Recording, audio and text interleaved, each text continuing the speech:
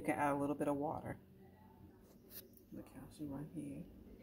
She loves this guy. I'm telling you, try it for your pup. Okay, guys, we have everything in the food processor. Let's go ahead and process it.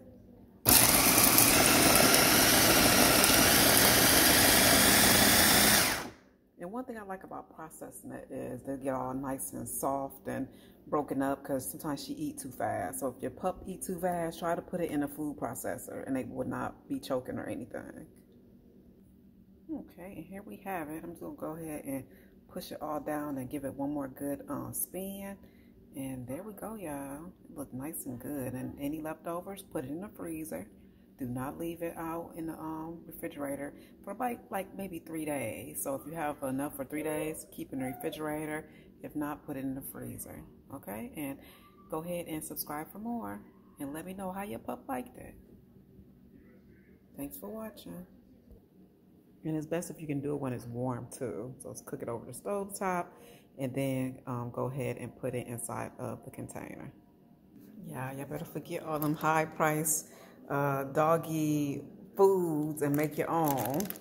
Make your own, I'm telling you. I was about to do that farmer's dog and I was like, you know what? I could just do it myself. And this is how I store my leftovers. You can either put this in the refrigerator or in the freezer, depending on how much they eat.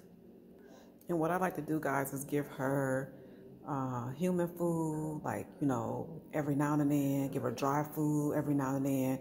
I don't want to just stick her to dry food. So here we go. Let's go ahead and give it to her because she wants it bad, y'all. And I do clean up as I go. Come on, let's go ahead and get it.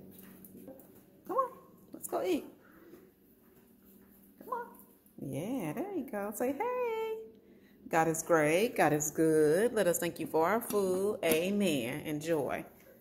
She has been such a good girl. We went to the park today. This dog was going slap crazy when he seen her. She did well. So I was like, you know what? I'm going to make her some food. So this is how I treat her. Okay, guys. Be blessed. Don't forget to subscribe for more. Bye.